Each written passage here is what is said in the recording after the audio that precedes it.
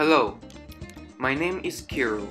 Today I'm going to show you my Tic Tac Toe game written in C++. Let's begin. Tic Tac Toe, also known as Noughts and Crosses, is one of the most known games derived from Roman Empire. At the beginning, my game asks me to enter number 1 to play. If I enter something else, the game will quit.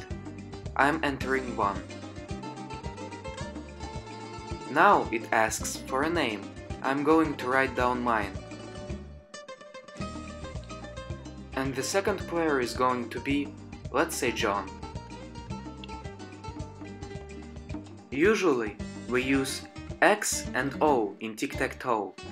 However, my game allows to use other symbols too. For example, I'm going to use a $sign. Let John use %sign. My game uses a coordinate system, so if you have some trouble with that, go ahead and learn it. However, if you do not know whose turn it is, the game automatically shows it for you.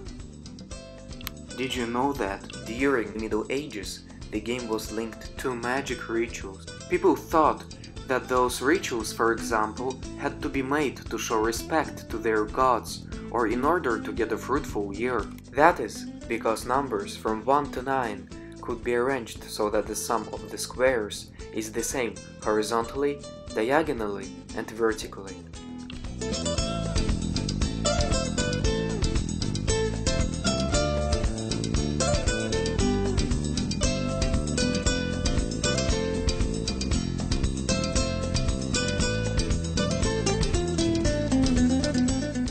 So, what C++ features did I use to make the game? I used for loops to print out a grid, some int variables and arrays to store values, and player's input. If statement so that I can check who has won. Now tic-tac-toe considered to be a child's game. Okay guys, that is it. Thanks for watching, like the video if you liked it, do not forget to subscribe and check out some of my other videos.